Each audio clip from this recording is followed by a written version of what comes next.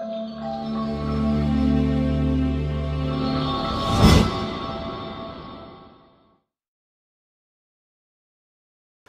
looking for a good office laptop or a good sub-notebook, this business-focused T470s is definitely one you should take a look at now.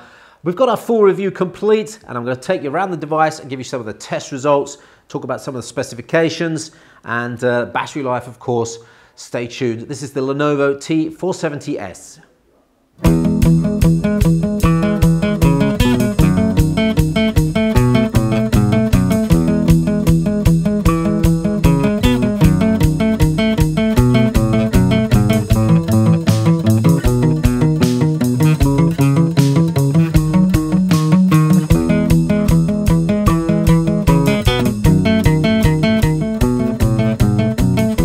Scoring 87% in our full review. It is classic Lenovo Thinkpad, really high quality all round. We've got a magnesium alloy chassis, we've got a carbon fiber plastic mix on the screen. Everything is stable, everything is good.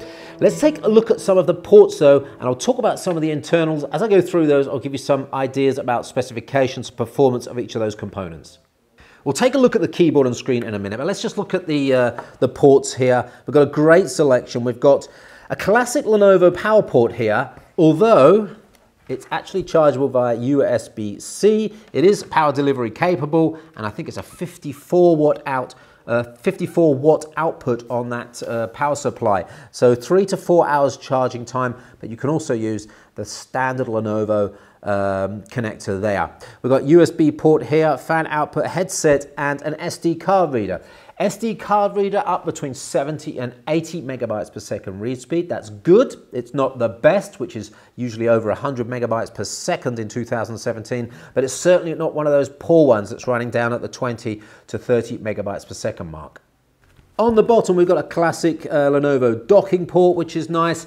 And then on the right-hand side here, we've got the card reader, a security card reader. There's the USB-C port. That is 3.1 Gen 2 with Thunderbolt 3 capability and power delivery. So a full USB-C port there. USB 3 full HDMI, another USB port, full Gigabit Ethernet port here, and LTE as well. This version has LTE inside. Also has the Wi-Fi AC module inside, but you can also get it with a WiGig module as well. So you can use the cable or the wireless external docking station. We've got a fairly high-end model here, 1 terabyte of NVMe SSD. Kind of tells you that the price is going to be high. Yes, as configured here is the educational version from Campus Point, 2,200 euros.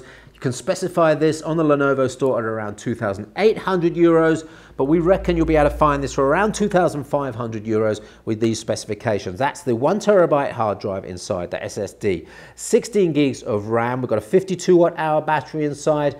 We've got the fingerprint reader, we've got the card reader, we've got TPM inside, we've got Windows 10 Pro as well, weighs 1.36 kilograms and has the 2K screen option, the Quad HD Plus screen option. I'll talk about that in a minute, but first I want to concentrate on the keyboard. That classic Lenovo keyboard is just as good as it always was. It's backlit, it's got a great input characteristic on the touchpad and those wonderful keys, which are just the same as the last year's model, the T460s, and also matching the T470 as well. So really, really nice input characteristics on the keyboard. And then we get to the screen. That's a 2K screen with a really nice contrast of around 1,300 to 1, so it's a nice dark black level here. It's a matte screen.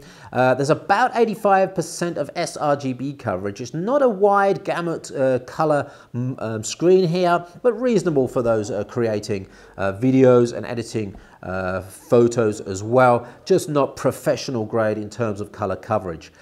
The accuracy of the colors out the box wasn't that brilliant, 6 to 8 of the deltas on the color and the grayscales, but we configured it down, way down to near 1, which is almost perfect for the colors that are there. We've got the ICC file in the full review, so you can download the ICC file and put it into your Windows 10 build to calibrate, or at least to start the calibration process for that screen.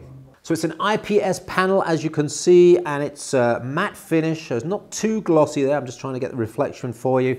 And we've got a reasonable brightness here of over 300, 310 to 320, makes it really nice. Combined with that nice contrast, it's something you'll be able to sit in a bright room with and something you'll even be able to work with outdoors.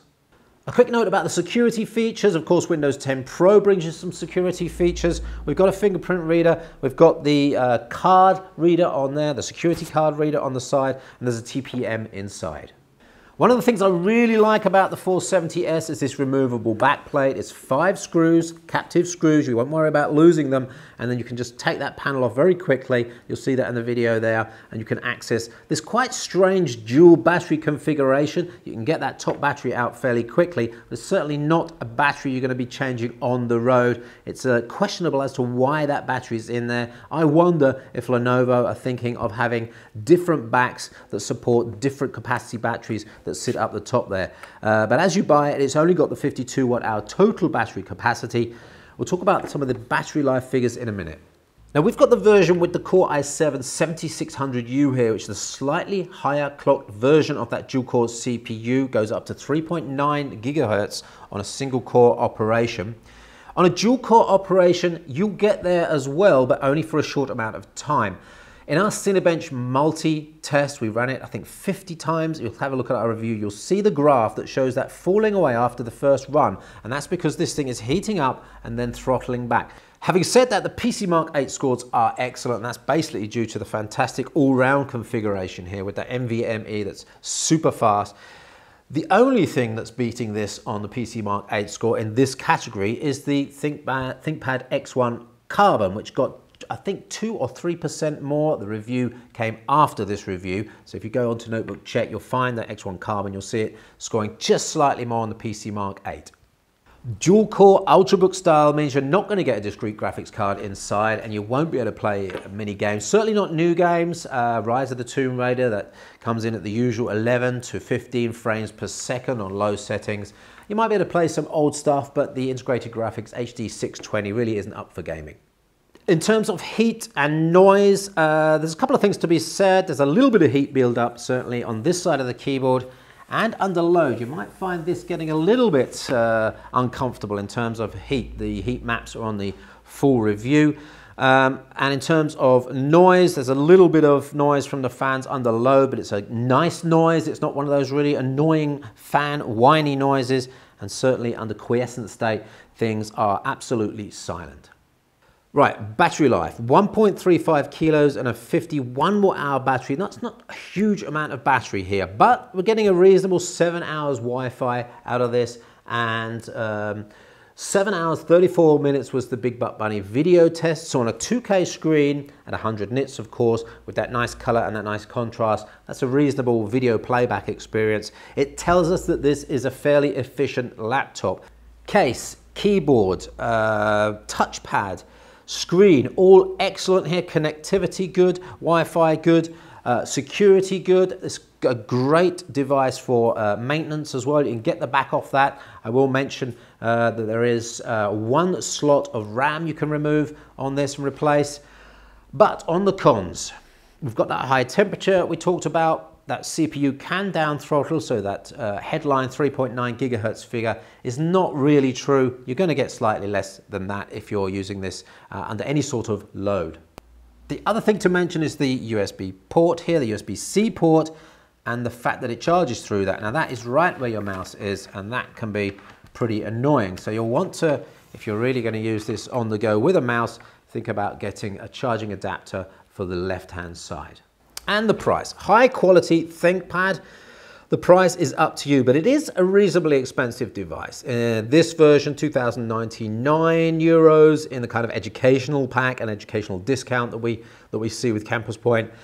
Expect around 2,400, 2,500 for a consumer version. And in fact, if you want to get this one straight off the Lenovo website, you're going to be paying up to 2,800 euros. So that's a very expensive option, but it is a high quality option. 87% is what it scored. And you'll probably want to think about this against the other one, the T470, against the X1 Carbon as well. All great laptops. This one sits in the middle with a nice trade-off between size and weight and performance. The X1 Carbon, of course, a few less options for upgrade and maintenance. For example, soldered RAM. You've got 2 USB-C ports on there, so you're going to need to carry adapters as well. And then the T470, which is another 200 or 300 grams, and also has a similar sort of performance. So there's your trade-off there.